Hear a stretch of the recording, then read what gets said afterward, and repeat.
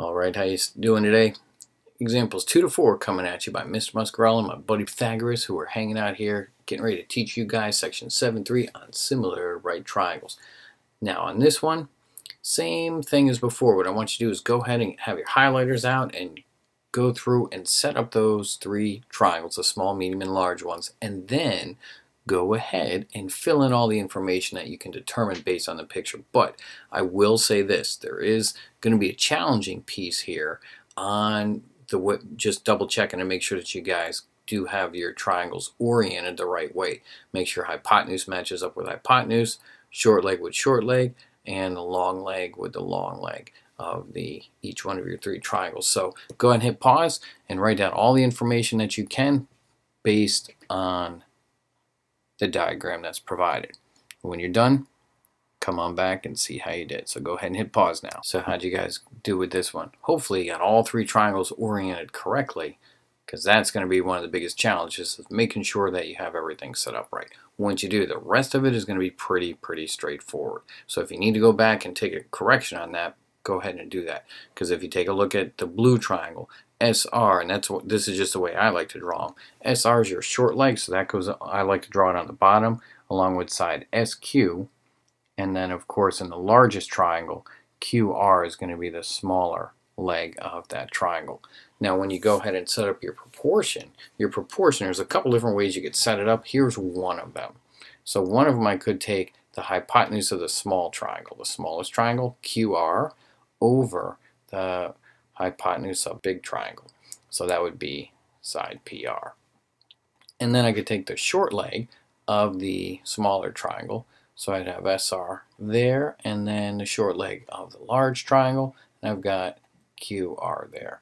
Now, sometimes for some people, let me go back here to the triangle for a second because I left this piece out, and some people just kind of take a look at it like, well, alright, yeah, I got it. But if you take a look at side SP, you could actually figure that out to be 6, because sometimes you might need to do that. And that would be this piece right here. But in this triangle, this middle triangle, we don't have enough information to compare that with either one of the other 2 triangles, so we just ignore that one, leave that one totally out of it.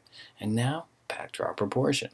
So QR over PR equals SR over RQ or QR, and from there you're just going to substitute your values in and then solve the proportion. So go ahead and do that, and when you're done, come on back, see how you did. Should be pretty straightforward for you from here. Alright, go ahead and hit pause, and I'll see you in a second. So how did you do with it? Probably pretty good. The only thing you have to remember after you substitute, when you cross multiply, you'll get y squared equals 27. Then the next step, you'll take the positive square root of 27. And the only reason we deal with a positive square root is because we're in geometry where we're dealing with length or distance, and that's always going to be positive. When you get to Algebra 2 and other courses, when you're solving a quadratic equation, then you're going to have to do plus or minus. But for now, only have to deal with a positive square root. And then when you're done, when you simplify square root of 27, you end up with 3 roots of 3. And if you can't remember how to do that, just remember square root of 27 breaks down to the square root of 9 times 3. Square root of 9 is 3, and there you go. You've solved that one. Now let's go ahead here and take a look at example number 3. Same idea with this one. You could probably go ahead and do this one. It might be a little bit more challenging just because there aren't any letters around it. But go ahead and fill in all the information you can, and then let's see what we have from there. So how'd you do getting it set up? And again, we could find this other piece, the longer leg of the medium triangle. We could find that out to be 8, but not needed, because we got everything that we need in our other triangles. So we would set up our proportion, and again, it's up to you how you want to set it up. Here's a little bit different way than the previous one.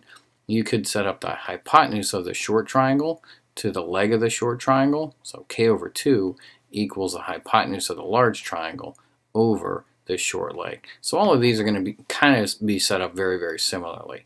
And then you'll just cross multiply. You'll get K squared equals 20. And then K is going to be the positive square root of 20. And as you should have that memorized by now, square root of 20 is going to be 2 square roots of 5. And if you forget how to do that, the square root of 20 is going to be the same thing as the square root of 4 times 5. Now the square root of 4 is a perfect square, so that's going to come out as 2 square roots of 5. And that's how you end up with K having a value of 2 roots of 5. So that's it for example number 3. Let's rock on and finish this up with example number 4. By now, I think you could probably do this one totally on your own. So go ahead, fill it out, solve the whole thing, and then when you're done, come back and see how you did. See if your answer and my answer are the same thing. Alright, so hit pause now, and I'll see you in a moment. So how'd you do getting this one set up? Hopefully your triangles are oriented correctly and you've got all that information filled in. From there, it's pretty straightforward which way you want to go. Now, I showed you 2 different ways that you could set this up, and there's 2 other ways in addition to this one, but we'll go ahead and just present these 2. And the first way, the way on the left, deals with taking the parts of the smaller triangle and comparing them to the parts of the larger triangle. So that's why you have 2 over x equals 5 over 2.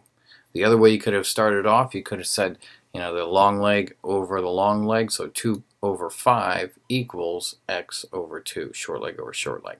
So it just kind of depends how you want to set that up. Either way, when you're done, you should end up with 4/5.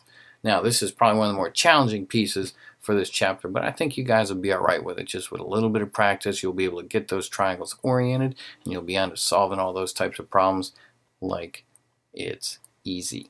Alright, so that's it for this section. Be sure you watch the last example, example number 5, coming up to you in the next video. Alright, that's it for this one. Peace out.